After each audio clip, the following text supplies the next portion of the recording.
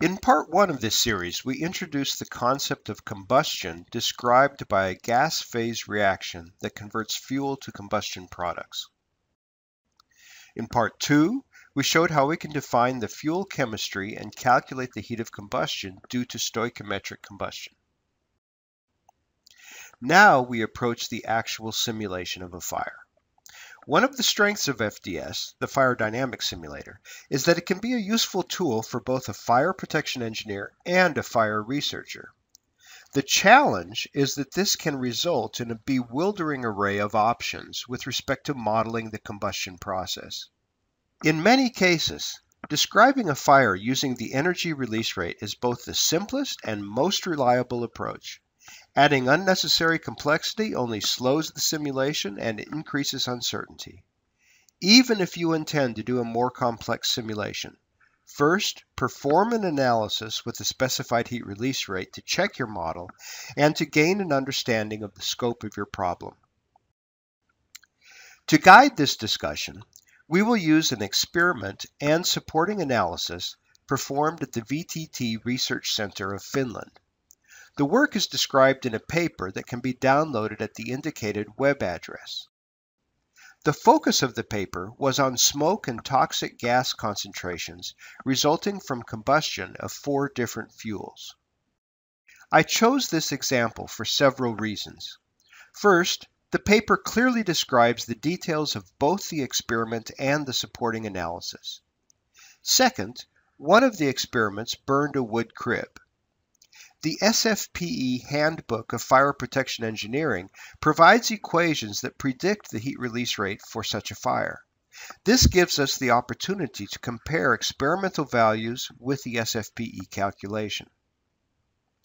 Third, this demonstrates that even high-level research can be successfully performed with a simple heat release rate model. The VTT experiments were performed in a 10 by 10 by 5 meter room with steel walls and a steel ceiling. A wood crib was positioned in the center of the room and was approximately a cube with 1/2 meter sides. In our first model, we will not represent the details of the wood sticks, but will just approximate the fire with a simple cube. Modeling the geometry of the room, the open entrance, and the air vent is straightforward.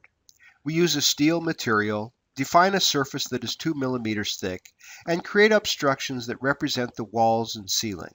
The wood crib is a cube with 1/2 meter sides. The geometry is the easy part. Now let's talk about the fire. We are burning wood. The paper provides the chemical composition and some measured values of the wood we will use. We will see that the stoichiometric combustion calculation for this composition provides a heat of combustion of 14.54 megajoules per kilogram, as compared to the independent experimental value of 17.9. We will use the experimental value of 17.9 in our simulation.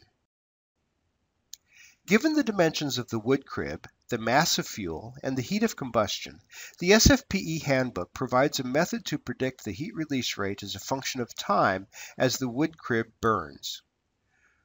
For this geometry, the heat release rate is initially limited by the porosity of the wood crib, which limits airflow through the crib. Later in the burn, the amount of wood surface area controls the burn rate. The heat release rate was also measured in the experiments. This graph shows a comparison of the experimental data, the SFPE calculation, and the calculated FDS heat release rate obtained after completing our simulation. I was impressed by how well the SFPE calculation approximated the experimental data. Now we are ready to define the fire. To define the reaction for the fire, we give the chemical components and explicitly require the heat of combustion to be equal to the experimental value of 17.9 megajoules per kilogram. Next, we define the burner surface. One detail here. The total peak heat release rate we will model is 675 kilowatts, but surface heat release rates are specified per unit area. So we divide 675 by 1.25 to obtain a peak heat release rate per unit area of 540 kilowatts per meter squared. The ramp function is used to define how the heat release rate varies with time. This function multiplies the specified value of 540 kilowatts per meter squared. The last thing we do is calculate D star to estimate the required mesh size. This calculation gives a value of 0.16 meters. For this simulation, we will use a value of 0.2 meters. I used two meshes so that I could take advantage of parallel processing to speed the simulation. Support for parallel processing is integrated into PyroSim.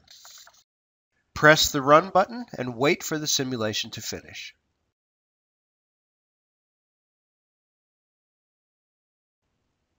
We first plot the calculated heat release rate and confirm that the correct amount of fuel was injected into the simulation. We can use Smoke View to display the smoke and calculated air velocities as the fire develops. We continue our investigation into the simulation by plotting device results, such as smoke layer height as a function of time. So, to summarize, specifying the heat release rate to model combustion is often the most reliable way to simulate a fire. The heat release rate can either represent a fire specified in regulations, be experimentally measured, or, as this case demonstrated, could be calculated following SFPE guidelines for a wood crib fire. Although specifying heat release rate is the simplest way to model a fire, results of such a simulation are not trivial and can be successfully used, as shown in the VTT paper, to evaluate smoke and toxic gas concentrations by changing the combustion reaction. We will discuss a simple ignition model in the next video.